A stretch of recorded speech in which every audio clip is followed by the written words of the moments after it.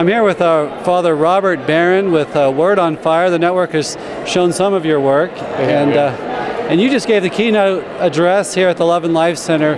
What did you talk about in your address? Well, I talked about Jesus Christ was my main topic, but I tried to weave in the series I've just finished, the 10-part documentary about the Catholic faith. But I talked about Jesus and the message of the gospel, which is the message of the resurrection and all the power that that message unleashes. And I tried to show how our series is meant to capture some of that in showing the whole texture of the Catholic life. So that was the topic. What a thrill, though, to be here. I've never been to World Youth Day before. And just to catch the enthusiasm of the young people was thrilling to me. What is what message, when you work with young people or preach, what kind of message do you try to give them? That they're the bearers of this great dynamite of the church. They're the bearers of this great energy of the church, and they've got a call to evangelize. We have to overcome this privatized sense of religion, which is so prevalent in our country and in the West. And I want them to be bearers of it to the world, and to do so in all the ways they can. Speaking about it, using the media, trying to be saints in the world. So I just see their energy. I want to tap into that. I want to direct it toward the gospel. Now you have a series coming out on the public TV. Yeah, the Catholicism series is finished now, the 10-part documentary, and we pitched it to PBS in Chicago, where I'm from. And I must say, to my delight and surprise, they went for it, and they're going to show 4 of the episodes. I say to my surprise because we didn't do it in a typical objective way. I mean, it's very much of a Catholic insider telling you that Catholicism is a wonderful, beautiful, and true religion. And so I was delighted that PBS picked it up. And then they marketed it around the country, and over 80 stations now have signed up. So in the fall, it'll be all over the country on public television.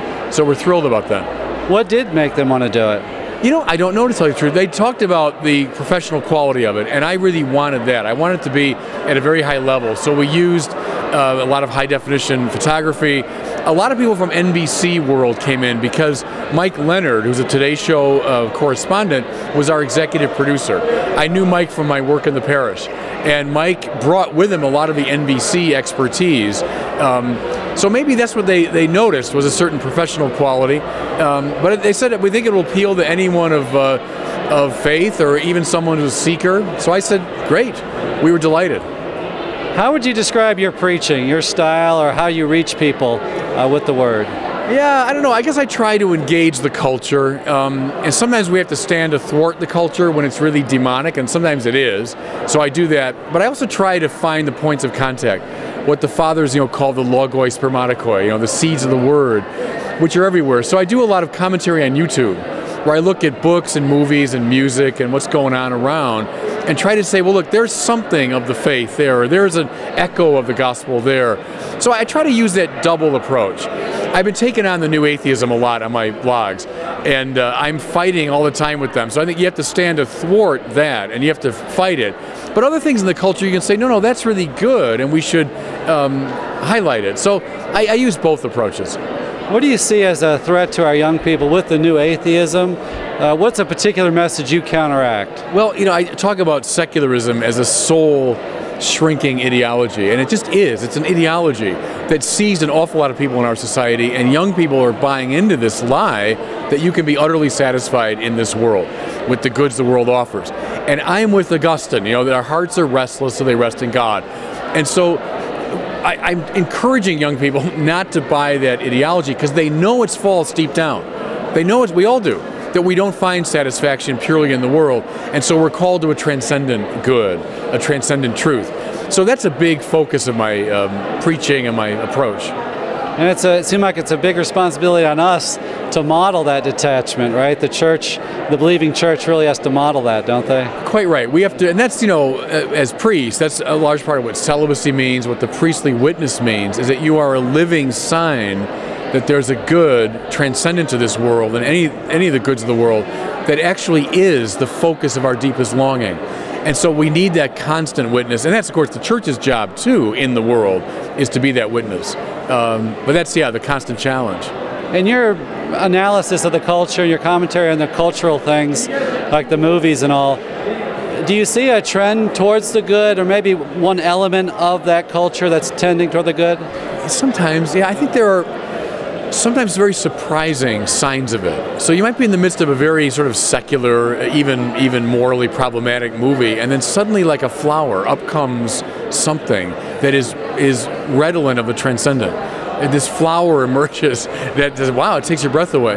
A good example is that Clint Eastwood movie, Gran Torino, I watched several years ago, that climaxes with the most extraordinary kind of Christ figure that I've seen in years in movies. So I love to notice that sort of thing and point it out. Even in the midst of a movie, you might say, boy, this thing is misleading or it's problematic, but then suddenly there comes, and I think we have to be there to say, look, there it is. Yeah. There's a sign of the faith. And just the whole, any good story that has a drama, that has a battle between good and evil, that speaks of Christianity. Quite right. I mean, that's the great theodrama that the Bible talks about. And yes, all drama participates in that. Whenever you see a moral struggle or a moral aspiration, when someone says, look, I know my life can be about more than this, and they begin aspiring, what they're aspiring to, we know, is God. So we're able to name that more clearly, but everyone feels it in some way. Now you've done a series or done work called Word on Fire. How do you study the Scriptures? How do you bring that to your prayer life? Scriptures are central to me. I came of age at a time when the historical critical method was all the vogue. We read the Scripture in a very kind of detached, scientific way. There's value in that, and we can learn from it. But I kind of went through a patristic conversion when I began to read the Bible in the style of Origen, Augustine, Chrysostom, Jerome, and Thomas Aquinas, the great masters. And that opened the Bible up in a whole new way. I think whenever you preach, you almost have to do that. If you can't preach out of a purely historical, critical, scientific approach, you have to get into the heart and soul of it. So I try to read the Bible Christologically, as Augustine did. You read the whole of the Scripture that's about Jesus, leading to Him, tending toward Him, speaking of Him. And then you open up the multiple senses of the Scripture. So I use the patristic method, I would say. How would you comment on Pope Benedict's homilies, his speeches, his teachings? How would you describe his approach? He's the model. He's an Augustinian. He said, in fact, Augustine is my master.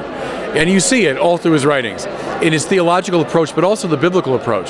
The books on Jesus are masterpieces of moving beyond a pure historical criticism into a more Augustinian appreciation of the Scriptures. So he would be my master, if you want to say, in how to approach the Bible. He gave a talk way back in the late 1980s when he was Cardinal Ratzinger that set the tone for a lot of biblical study now, when he kind of called into question the one-sided historical critical approach. And he was a prophet then, absolutely a prophet. People didn't take him seriously in those days. I think they are now. And he himself came out of a historical critical method study in Germany, right? He would have taken it in, certainly, yeah, that's where a lot of it started. But I think from the time he was a very young man, he was an Augustinian, and you see that from beginning to end of his writings. I'm more of a Thomist. I love Aquinas, and he does too, of course, but he says Augustine is the master, and you can see that in the style, the method, the content. And he proclaims himself an Augustinian in Milestones, I know he did. He does, yeah. What, I just forgot my question. What was I going to ask? Oh. What about, he's written 2 books now, Jesus of Nazareth, Part 1 and 2. Yeah. How would you compare the books? I actually enjoyed the first one more. What was your take on it? Yeah, I don't know. I have to think about it. That's a good question. I think I might share that with you. I like one more than 2. But they're both deeply patristic. He's a guy in 2011 who's doing what the fathers did. It's a meditative approach. It's a theologian who's in a slow, meditative way unpacking the scenes. But I might share that with you. I have to think about it some more, but maybe I like one more than 2. That's what I feel like. One kind of came more from him. You could tell it was really coming out of his heart. And 2 was, they're both scholarly too. He really gave us a lot of data information. And 1, I kind of thought we saw the real heart and themes of Benedict. That I know it helped me understand his approach and homily so much more. You start to see his themes. Absolutely. He's a great preacher. I was privileged a couple times. I spent some months in Rome at the North American College, and I could hear him on a regular basis at the Wednesday audiences. And he's a great teacher, but a great preacher. And what strikes me about Benedict, you hear it, I hear him speaking Italian in my mind. Gioia, gioia, gioia. Joy is his great theme. Yeah. And I know Augustine gets a reputation of being kind of dour or dualistic, but you see it in Augustine all the time. What the Christian life is about is joy. How do you find the deepest joy? And Benedict really has that in his preaching. Right. And that's funny because his style isn't, he seems to love the Italian culture. Yeah. But his style, you wouldn't call it Italian, you know? No, he's a German, you know, so he had the German style. But I love his, you know, multifaceted approach. And it's very patristic. It's not reductively scientific, though it's scientific. It's academic. But it's broad, it's rich, it's multivalent.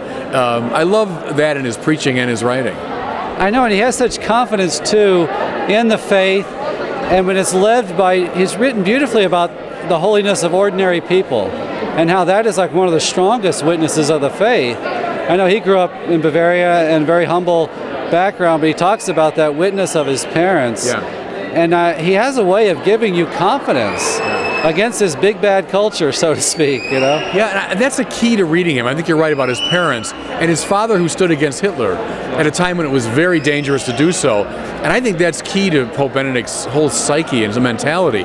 He saw his father especially as standing against a culture that had really gone wrong. And I think he has taken that in very deeply.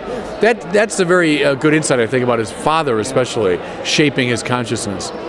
And this is probably off track, I mean, it's from out of nowhere, but I love the fact that you have a John Paul II just before him, who's from Poland, that suffered these atrocities of Nazism, and Benedict sees it from the point of view of his own country committing that. I know Bavarian, there's a distinction there, but I wonder sometimes, I could see how that would lead you to Augustinian kind of thinking. It could be. You know, of course, John Paul is more Thomist than Augustinian, but I think they both come of age with the Nazi reality and Vatican II as major formative influences. So you're right, they're on different sides of that, you know, politically, but they came of age in that terrible maelstrom of World War II, and then as young men, they participate in Vatican II. And I think that coming together influenced both of them very profoundly. All right, well, thank you so much for speaking with me. You're welcome. No, my pleasure.